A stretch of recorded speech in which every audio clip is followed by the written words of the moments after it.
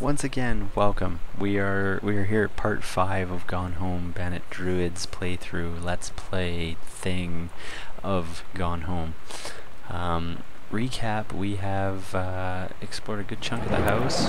Started at the front, we found a couple locked doors, found a good bunch of information. Sister seems to have run away, making new friends, listen to punk rock, sneaking out of the house.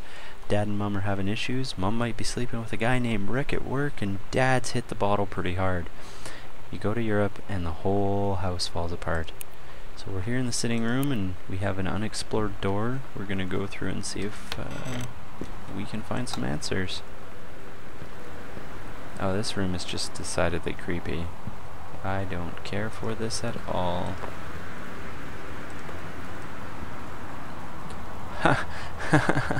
Okay, this is funny for a couple reasons. One, romance novels make me giggle. Two, I forget his name, but that looks like the guy who played Princess Bride. His head is superimposed on top of that lumberjack's body, which makes it pretty awesome. Yeah, okay. Hello, lamp. Lonnie, holy crap, I was in the library and I noticed something in the corner and I found a secret passage and it hid Oscar's creepy old stuff in it.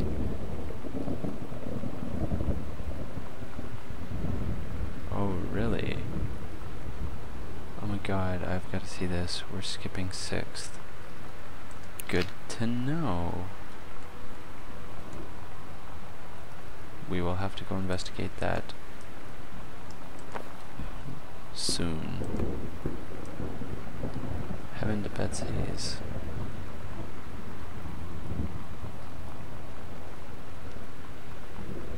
Shy away for Sam.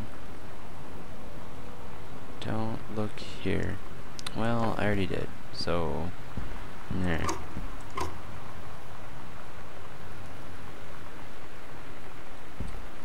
Captain Legren first mate. Your costume, my costume. That's pretty awesome. A little bit of cosplay going on for your own fan fiction. I suppose it's not fan fiction, your own writing.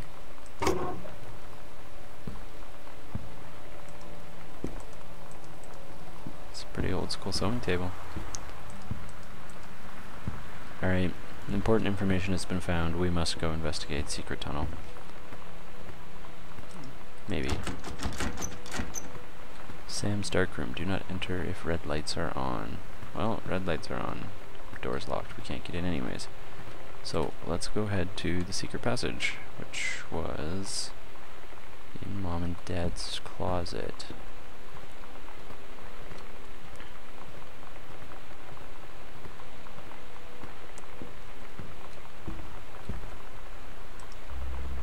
Aha.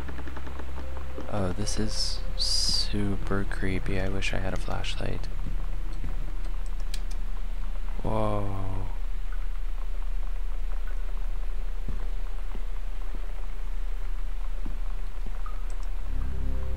Ghost Hunters, Sam and Lonnie, secret house investigation.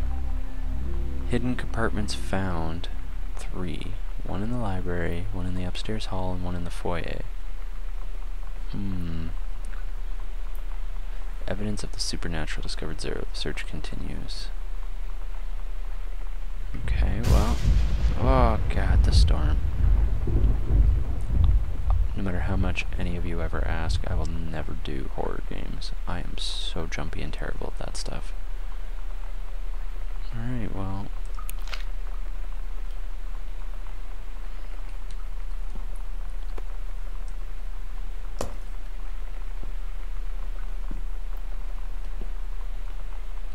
Well, that's horrible. I want to read this and I don't like the lights going out.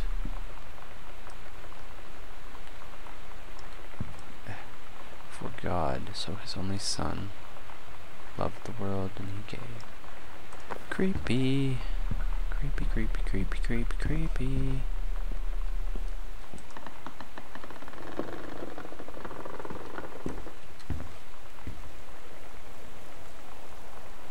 Okay, where was the first hidden panel? In the library. Over here.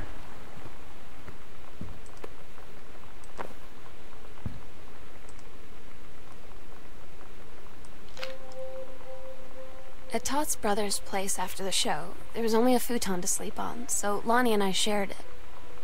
The lights went out. I was turned toward her. My eyes started to adjust, and then I could see she was looking at me, too. In the dark, she smiled. My heart was beating so fast. I rolled over. I felt so, I don't know, nervous. After a minute, she put her arm around me and was so close and whispered in my ear, "I really like you." I just nodded my head, and I really hope she could tell. I really hope that she meant what I think she did.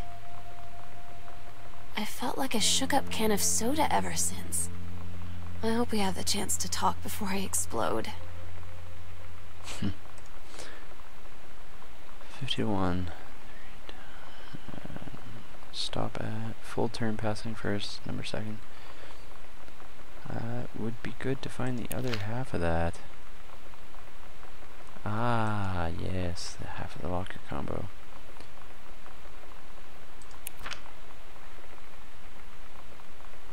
Now this has the same title at the as the other one, so I'm gonna skim over it for some useful information. But I think it's the same story, just told at a much later time with better writing.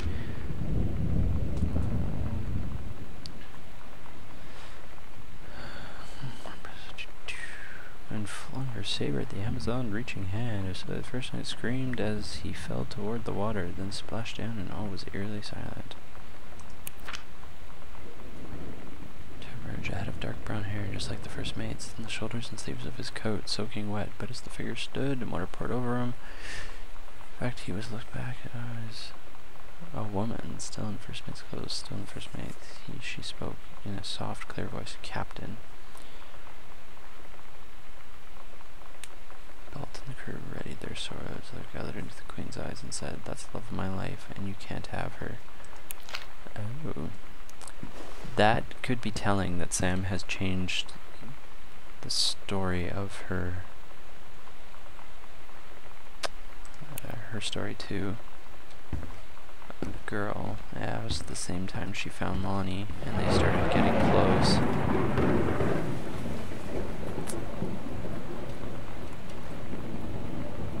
So the last hidden passage is over here.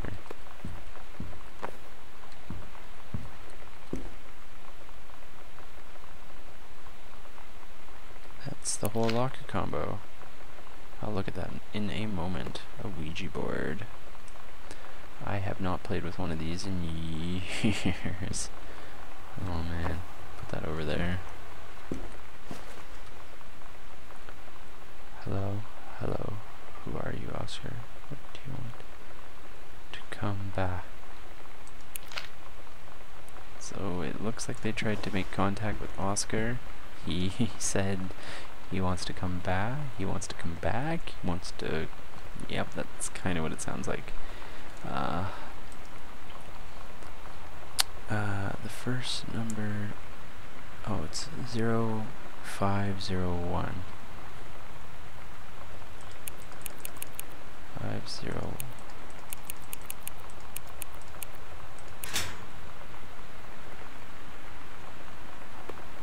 Oh, somebody's in trouble.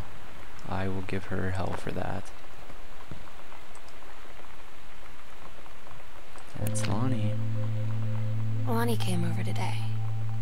Everything was different. She was sitting at my desk chair, and she wouldn't look at me. Finally, I asked her what was going on. She said she felt like she'd done something wrong that night in the city. Like I must think... But I said no. There was nothing wrong. I just wanted to say...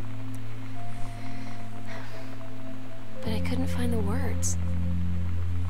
I felt like I was gonna cry, but I wasn't sad. She got up and sat next to me on the bed. I looked at her. Lonnie, do you think you could ever And that's when she kissed me.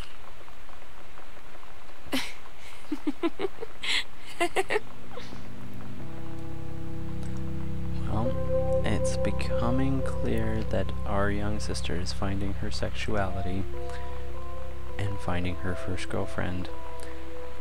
Which is cool, good for her. But she also seems to be smoking and stealing, which is less good. Now, we just found a basement key.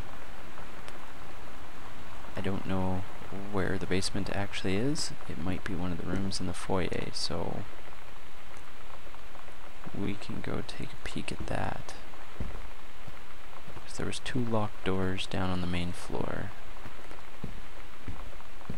This one and then one down the hall. So it's not that one.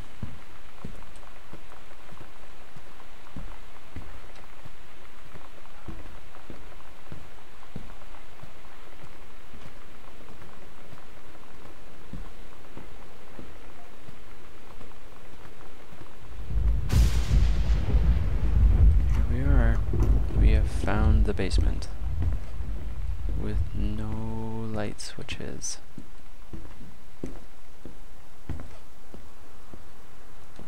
It's kind of weird that my sister found all this stuff and then locked it away in her locker without telling anybody.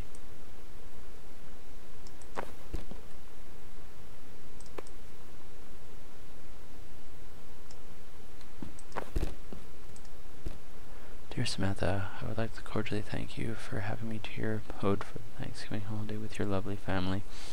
And enjoyed the potatoes, and also it was weird being around your parents for that long, but it was pretty funny.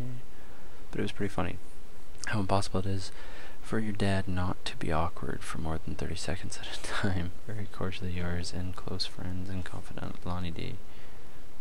Quiet.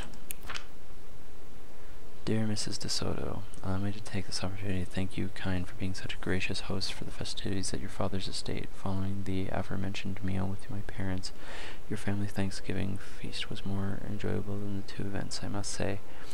I especially appreciated the time I spent with your grandmother, who is a lovely woman with sterling taste and a refined air. Let's do it again sometime next year, shall we?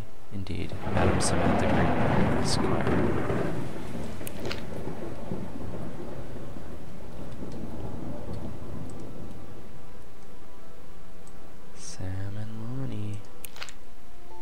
It's different now.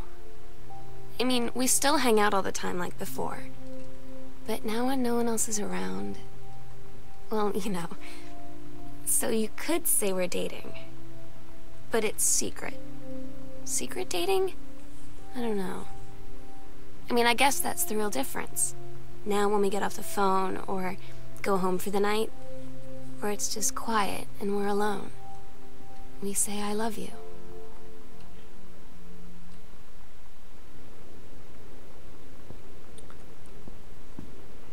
Well then. Hey, it's my plaque. I had one of these upstairs, or Sam had one of those upstairs.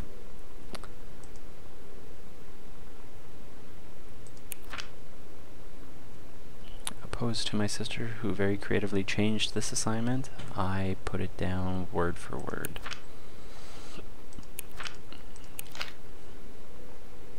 Guess we know who the creative one is. Alright guys, I see a room to a big, giant, ugly boiler room. It's the next place to go, but we're coming to that time again where it's about ready to stop the video. So we're going to call it here, and we will pick up for video, what are we at now, 6? Video 6 in the next one. Again, thank you very much everybody for watching. Please don't forget to like and subscribe the video. It helps me out immensely. Have yourselves a great evening, day, morning, whenever you happen to be watching this. We'll talk to you later. Thanks very much. Bye.